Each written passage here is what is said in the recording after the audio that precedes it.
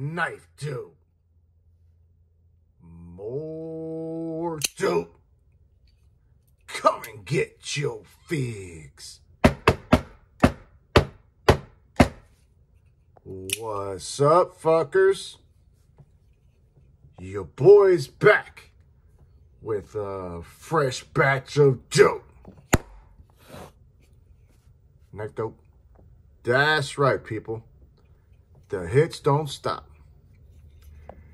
Been contemplating a couple of things as far as the upcoming Manix 2 build-off that is set to take place sometime here towards the end of May.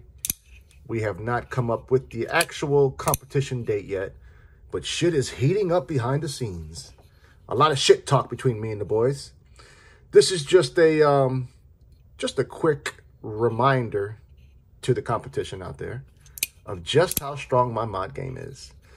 This was actually OG Goat's first release of their clamshell construction aluminum scales for the G10 version of the Manix 2. I absolutely love these scales. I decided to go on this one with the, I think they call this, I forget what type of pattern they call it, but I ended up getting mine black Cerakoted. This version here is actually the River's Edge Cutlery exclusive. So I think that black looks really good right there in contrast against that FDE color. So yeah, fantastic job by Original Goat. As a matter of fact, they ended up coming up with some lightweight scales for a lightweight version of the Manix 2. Now, currently, I've got 2 builds going on behind the scenes because I can't make up my goddamn mind. So I'm even contemplating perhaps, once I've made that mind up, showing you guys the version that I didn't go with. But if these scales speak to you, you can go ahead and get yourself a set as well. Just head on over to originalgoat.com and treat yourself. Just be sure to use code FUCKER for 15% off your purchase. Okay, people, the shilling has stopped.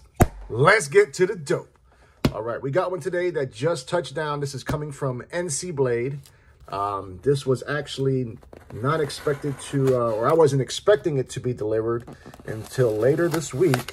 I think Friday was the original date, but it showed up early. So whenever that happens, I ain't mad at it. Now, it seems like I've been getting quite a few things recently from NC Blade. And here goes the standard insert on the box, Family Man. I don't remember, I think his name is Brandon, if I remember correctly. But they always give us a nice little thing of candy. And then they always give us some stickers because they know I'm a sticker hoe. So it says it's a matter of knife or death. And then we've got this one. Do y'all know what the fuck that is? CKF, baby. That's right. We've got another CKF addition to the collection. And then they always give us some type of joke, right? Yeah. They always give you a joke and a scratch off. I've never won on the scratch off. So let's see what this joke says. All right. What does Jeff Bezos do before bed? He puts his pajamas on. Okay. Yeah, man. Hopefully I win one goddamn day, you know. Don't, as a matter of fact, I don't think I've ever heard anybody that's actually won on that scratch off. I don't even know if it's a real game or not. But anyways, I digress. CKF is back in the building. Now, for those of you who might not know, CKF is a Russian entity. And for a couple of years, people actually thought that, being that it's a Russian entity, and being that the knives actually ship from Moscow, you would assume that they are, Russian made. But at some point, I think in 2022, maybe 2023, I think 2022, people somewhere, I think they finally admitted to the fact that they were getting the knives made in China by an undisclosed OEM, and then they would be assembled in Moscow. So that's similar to that whole, made in the USA type of gig where people assemble a knife here and then claim it's made in the USA. I think they shouldn't be able to do that. They should have to tell you it's assembled in said country of origin. But that's not what's important.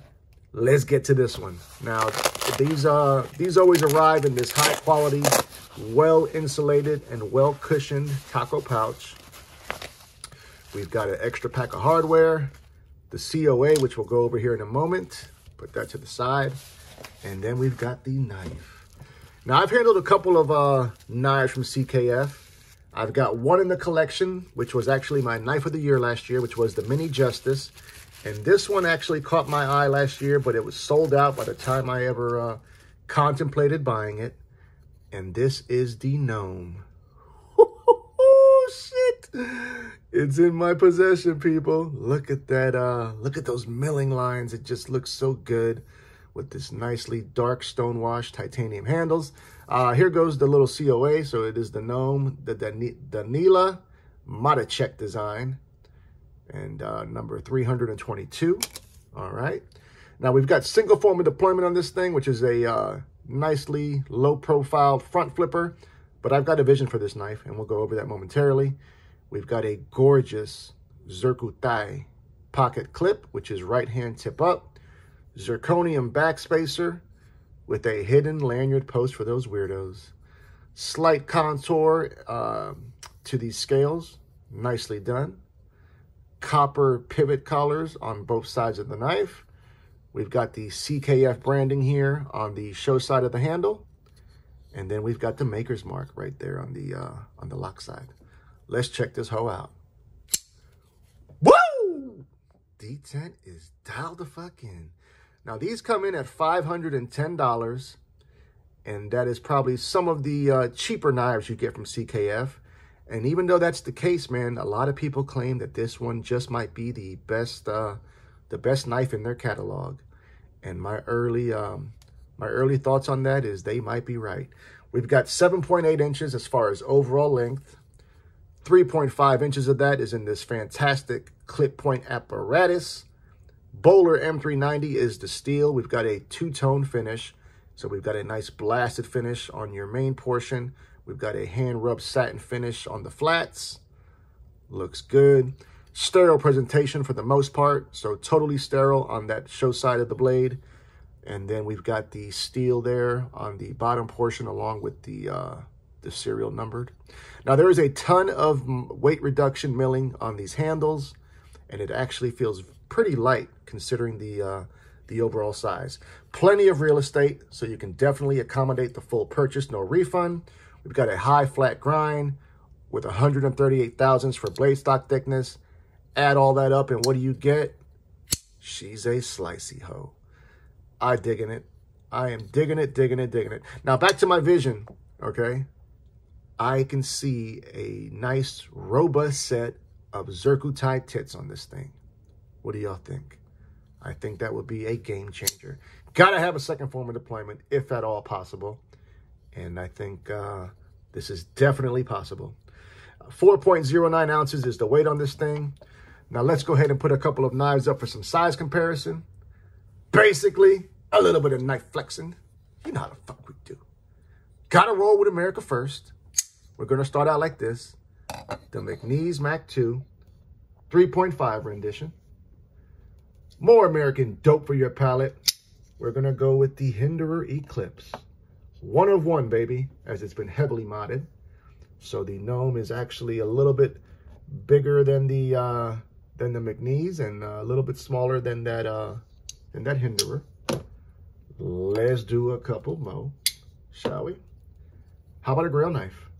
We're gonna go with the Spyderco Paisan, baby. Then we're gonna go with the Native 5, rocking those fantastic AWT scales. So the Gnome is bigger than the Native 5 and a little bit smaller than that Paisan. Let's do 2 more. God damn it, 2 more. Let's go with the Mordax, which I did have a nice set of tits put on that. Last but certainly not least, gotta have a Demko. We're gonna go with Big Mama, otherwise known as that AD20. And so the Gnome is smaller than both of these. Yep, I will tell you, regardless of where this knife is manufactured, it is a very, very impressive specimen. Tolerances, attention to detail, fit and finish. Now the D10 is a little bit, it's a little bit lighter. I mean, I wouldn't say, I mean, it's lighter than I like, but it's not lighter at a, you know, at a deficit. But that's because they're only giving you one form of deployment, which is that front flipper. So to compensate for that, they decided to lighten up that D10 a little bit. Ceramic cage bearings it is riding on. We're looking at about 40% on lockup, maybe even 50.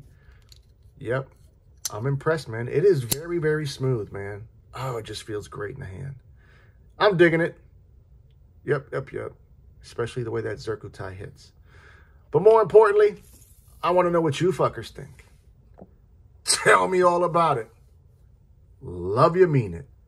Until the next time. Cut something. Cut someone. Just don't cut yourself. Stay dangerous, fuckers.